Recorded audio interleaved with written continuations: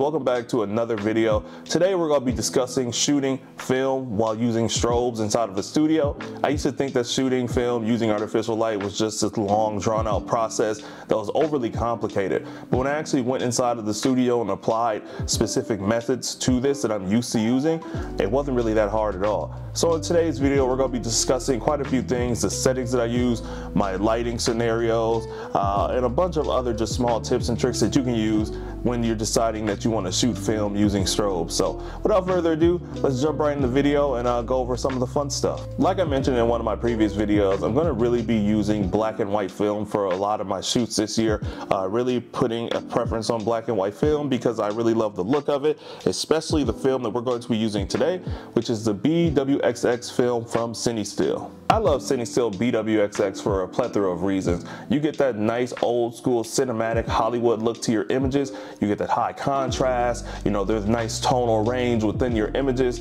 I think overall this is my favorite black and white film stock so far since shooting since April of 2022. And it wouldn't be a video without me deciding to shoot film using this stock.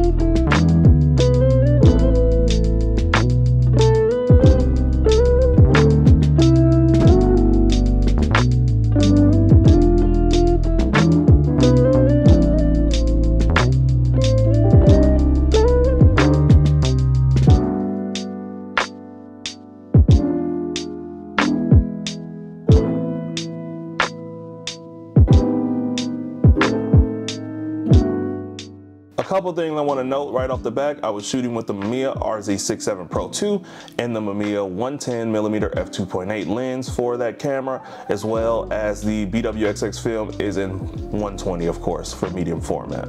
So in this particular studio, Northern Light studio that I use here in Milwaukee, Wisconsin, they have a bunch of Pro Photo lights, so I just went and grabbed the Pro Photo trigger and attached it to the small little side hot shoe mount on the Mamiya RZ67 Pro 2. Also be mindful, depending on the type of camera that you have, you might need like some sort of extender for the hot shoe mount. So you have your trigger, you have your strobes all ready and fired up, you want to make sure that you're on the proper channels, all that other fun stuff. So once we get through some of that, right, the next part is your settings, and that's the important portion that I really was super confused on when I decided to start shooting film and wondered if I ever wanted to use strobes with any of my work. So the biggest thing, and I use most of the time, I meter with a digital camera because one, I'm not buying a $200 light meter, and two, I have years of digital experience that I just carry over into film without even most of the time metering with a digital camera, just because you're used to shooting in specific scenarios, so you kind of know what lighting works when and where. So when shooting with a digital camera, there's a couple things that I use specifically when I meter, right? And in this scenario for strobes, I usually set my shutter speed at 1/250th of a second because that's the highest that my Mamiya RZ67 Pro 2 can go up to. So that's a dead lock in right there. So 1/250th of a second. For my aperture, now it definitely depends on the type of look that I want for the images right within the studio, but 9 times out of 10 I'm leaning more on the upper range. So I mean from like 8 to 11, somewhere within that for aperture. When in studio, it's definitely okay to shoot with a higher aperture. Okay, everything doesn't need to be blurred out at f1.4 or at f2.8, right? The higher the aperture that you use when you're shooting in studio, the sharper your images are going to be. So again, let's you know what the kids say, normalize using higher apertures when you're shooting studio work because they just look so much better. So I have my shutter speed locked in, I have my aperture locked in. The last thing is the ISO. So on film, of course, there's a specific box speed ISO that you're asked to shoot with. In this case, I'm using Cinestill BWXX, and I can go with 200 or I can go with 250.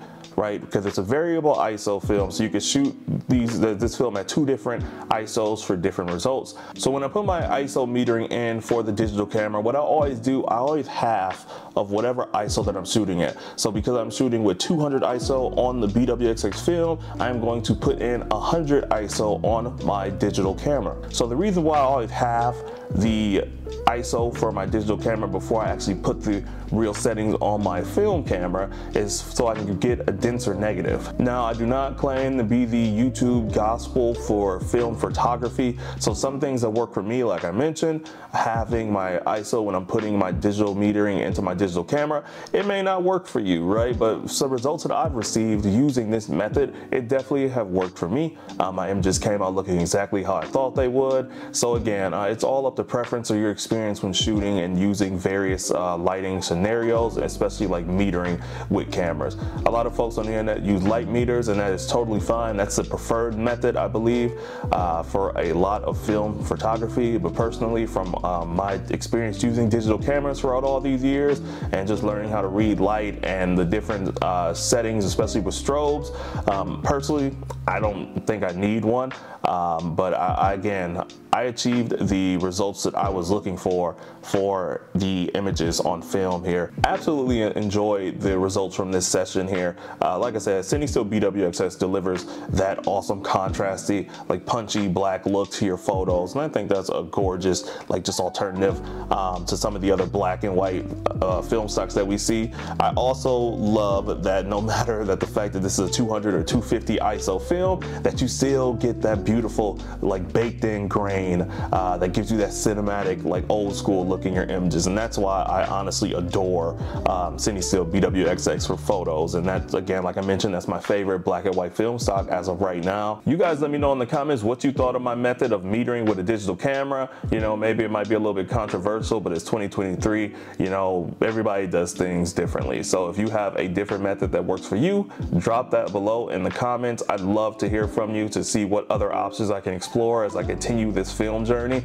Thank you all for watching. I definitely appreciate you. Go ahead and leave a like on the video if you enjoyed it, as well as click that subscribe button so you don't miss any upcoming content similar to this. We are on the road to 10,000 subscribers this year, so let's go ahead and just devour that like button. Yeah, devour is a nice word. Yeah, let's go ahead and devour that like button, smash the like button, beat up the like button, whatever you want to say. Just click that like button and we go ahead and get this stuff pushed through the algorithm this year. I'll catch you guys in the next one. Peace.